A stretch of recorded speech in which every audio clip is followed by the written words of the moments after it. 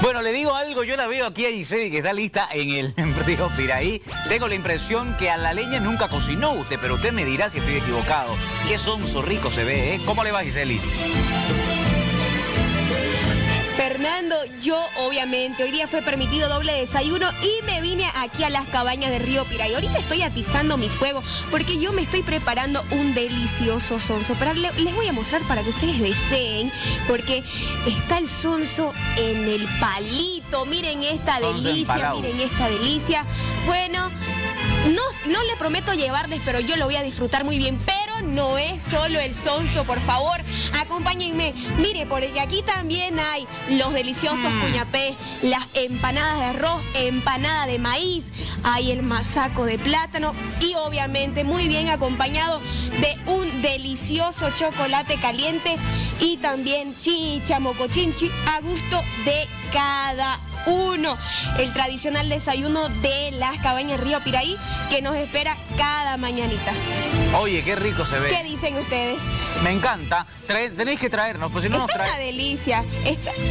Estás acompañada, ven un cambinga que te has tirado ahí. ¿Ustedes quieren? Si ustedes me dicen que sí quieren y desean bastante, yo les llevo. Qué delicia, ese chocolate del río. ¿Qué nivel de desayuno, Giseli? Por favor, va a seguir creciendo. ¿Usted hasta dónde? Escúcheme, ¿quién es el camba que está ahí a su lado? Vamos a hablar bien como cambas ahora, porque claro, estamos en el río Piraí. Mira, acá yo lo tengo al camba Luis. Les voy a presentar porque fue él el que nos recibió el día de hoy. ¿Cómo está?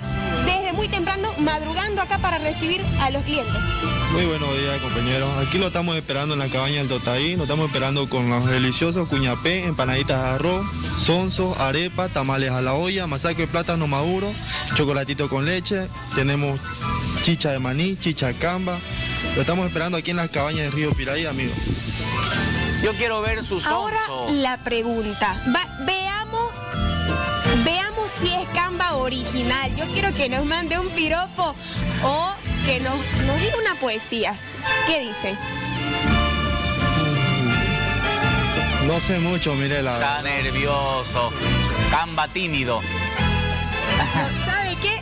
No sabe de piropo, no sabe de poesía, pero sabe conquistar con las masitas que tiene acá, porque a mí ya me ganó con este sonso.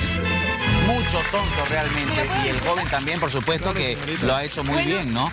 Le digo que me encantó y me da ganas de ir a visitar. Oye, ¿está atendiendo normal lo más el río Piraí, Giseli? O sea, el río no, las cabañas. Un saludo para todos aquí, para todos Santa Cruz, toda Bolivia. Mira, te cuento que ahorita ya hay clientes acá, Fer, ya está llenándose y obviamente cada uno disfrutando. Las personas que vienen aquí le gusta lo típico, lo tradicional, lo cruceño y no, pues es una verdadera delicia. Aquí pasan los autos y el camba hace su recibimiento para cada uno.